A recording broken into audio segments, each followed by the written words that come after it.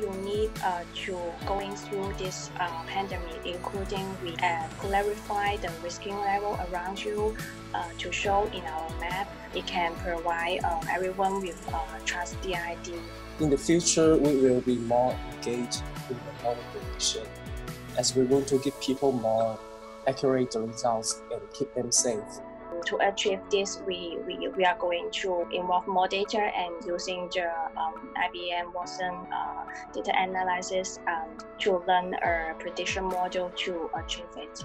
Coronavirus is a global problem, so every institution around the whole world can come together to collaborate, to work together to solve this problem.